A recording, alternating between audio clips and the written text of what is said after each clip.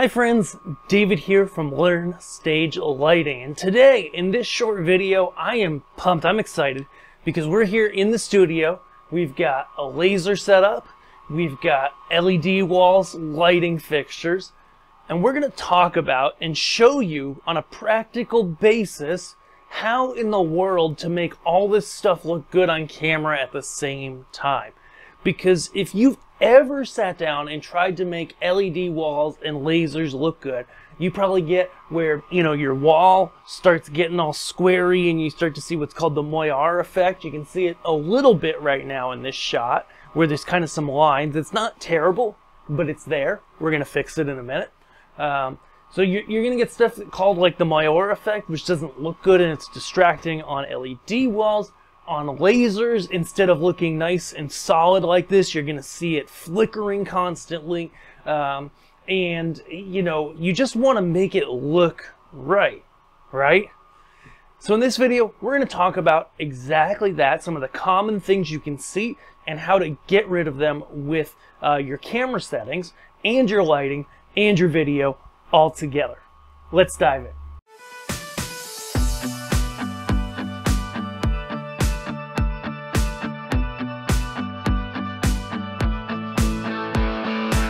The crux of today, the basic thing is we're going to look at some of those common problems and solve them. On our way to that, I've got these here to help me focus the camera as I do so. These are our Gaff tapes, grade A Gaff tape, and we were able to brand it as our own, but it's the same that we introduced in some recent videos, and this stuff is awesome. I just got to say, if you haven't checked it out, check out the link below, or just go to gradeagaftape.com.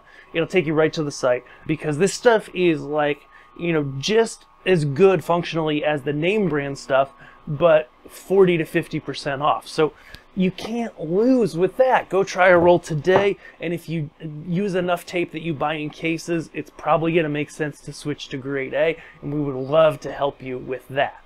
Let's talk first about LED walls, because I think that's the one that most people have issues with, but then we'll talk about lasers and how in the world I got both to look good in this shot. So LED walls, really, in lasers, there's kind of one big thing that makes them look bad at the same time. And that is what are called CMOS sensors in cameras. Now, most video cameras use a CMOS sensor.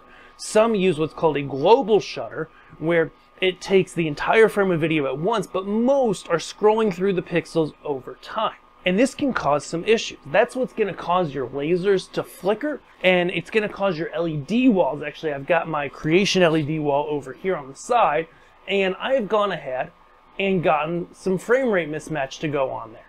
So you can see here at the bottom, I'm about here, you see there's a line across the wall here. And then, of course, as I'm running this in autofocus on this camera and it focuses on me, we get some Moiré Effect, okay? That's bad. We don't like that, right?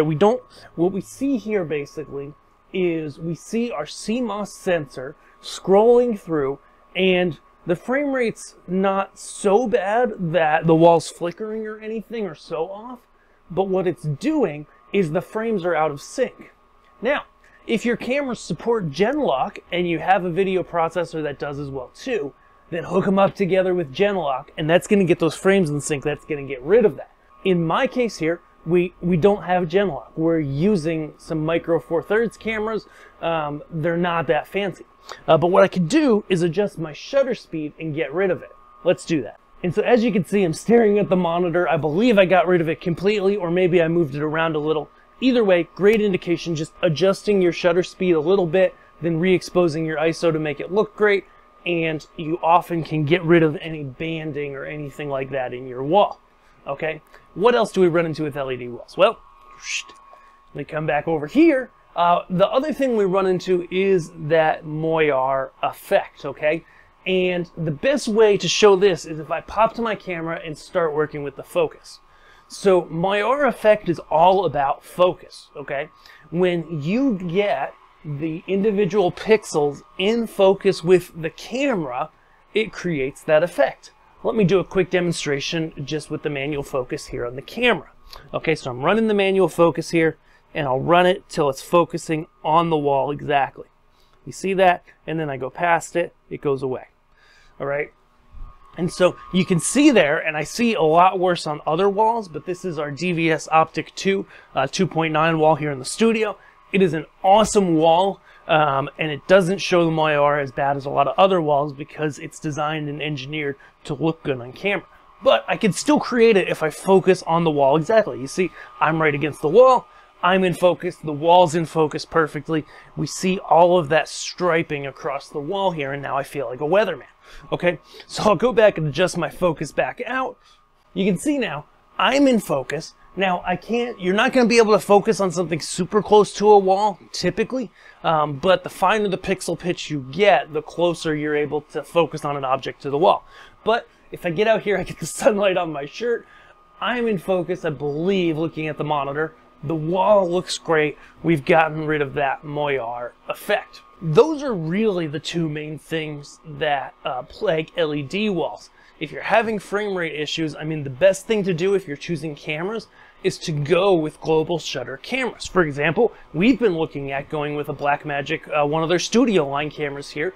Maybe we'll do that. It will make it easier to get the wall frame rate synced up to get it looking right on camera. But at the same time, you know, with the cameras that I have, it still totally works. You can still do it. It just takes a little bit more finessing, a little bit more messing with. Now, let's take a quick look at our laser. So our laser's on, it's moving, it looks really great. If I hop over here to the camera, however, I can make it flicker real quick just by adjusting the frame rate. So here, that's the difference between 1/60th of a second and 1/50th. 1/40th, 1/30th, 1/25th. So what you're gonna find is the rate of the laser, I can just keep going up with my frame rate, and it just keeps getting worse and worse, right? So what you're gonna find is there's always gonna be a sweet spot between your camera and your lasers or your LED walls. There's always going to be that place where they look really good together. Okay, so what did we learn here, and how does this apply to your cameras? I'm going to stand here so I'm more in focus. You know, number one thing is get those cameras to make your LED walls look good. You really do want to go and get your camera settings right in the first place. Okay, some of the things we hadn't talked about yet until this point is getting your LED wall and your main front light source close in color temperature or the same.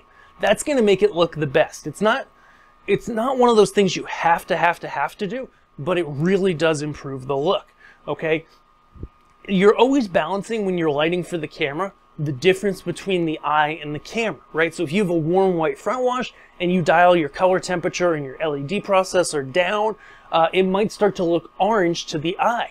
Maybe you don't want to go quite that far, but you kind of meet in the middle, right? You bring your processor color temp down a little. If you can bring your front light color temperature up a little bit from like 3000K to like, 3300, you bring your wall down to like 3800, it's going to look pretty good on camera. Your whites, your colors are going to look true, and they're also going to look good to the eye. So color temp, very important.